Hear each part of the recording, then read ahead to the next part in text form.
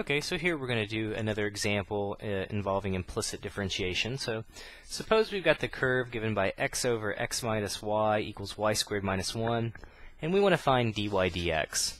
So this one, same idea as before. It's just going to be a little more tedious, I think, really because of this fraction more than anything. So, alright, we're going to have to take the derivative with respect to x of both sides. Well, on the left side, we'll have to use the quotient rule. So the quotient rule says you get whatever's in the denominator, and then we take the derivative of what's in the numerator. So the derivative of 1x will just be 1, minus, then we leave the stuff in the numerator alone, and then we take the derivative of the denominator.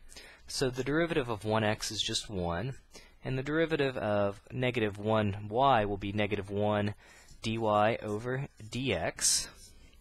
And then that's all over the denominator squared.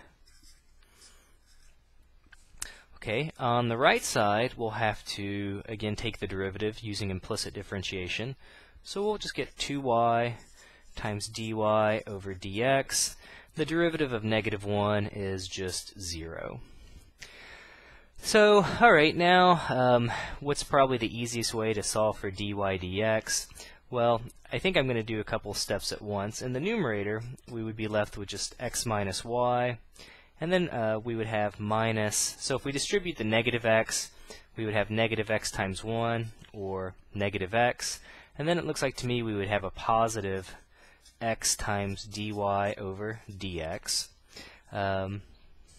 Well, I guess I won't do so many steps at once. Let's slow it down a little bit here. Alright, well, okay, I guess we can do a couple things here. Now I am going to do a couple things. To get rid of this denominator, I'm just going to multiply both sides by x minus y squared and by x minus y squared. So those will cancel on the left. Notice we have an x minus x, so that would actually, those would just cancel out. So really we would be left with negative y plus x times dy over dx.